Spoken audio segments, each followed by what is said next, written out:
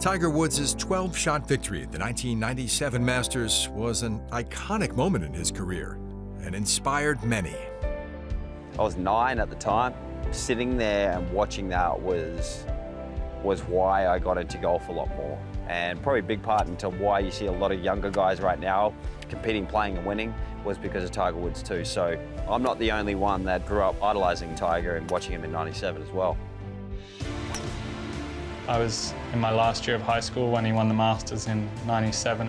I was a good player and trying to dream of being a pro golfer and making it happen. Seeing that just motivates you so much more and inspires you to keep going.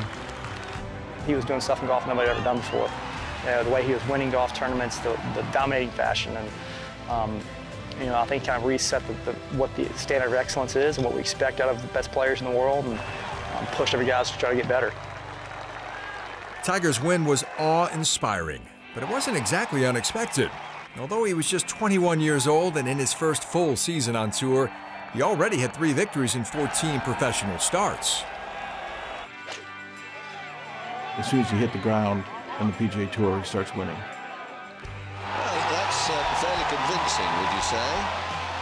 So the hype in '97 was off the charts because you're thinking he's going to do something. There's no question that this kid has got whatever it takes. And you're thinking, well, could this be the year? I mean, this is going to be his first professional major. He was clearly an incredible athlete, so much speed and grace. You knew he was going to be special, and then he had this amazing mental toughness that he could handle pressure moments and actually play better in the clutch, which is rare, really rare. Maybe we got the perfect golfer finally. And let's see what he can do. And Augusta was a place where he could let it out. I thought I could win that week, and everything was just trending in the right direction. So yeah, I really did feel like I could do well there. And I really did feel like if I played a clean tournament that I really could win this thing. He did far more than just win.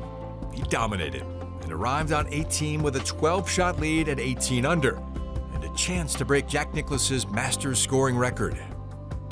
To break a record that, that Jack held, and Raymond was there as well. I mean, this is a scoring record. No one's ever done this before. No one has been this low on this golf course. I just didn't want to blow that on the last hole. So making that little 4-footer was everything to me. The best gets even better. Tiger Woods has won again. This was a new super athlete, and he was taking Augusta apart. That was a turning point moment in the history of golf for the way the game is played, and Tiger ushered that in.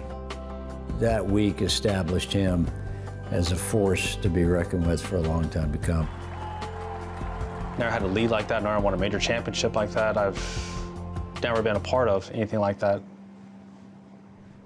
It means a lot.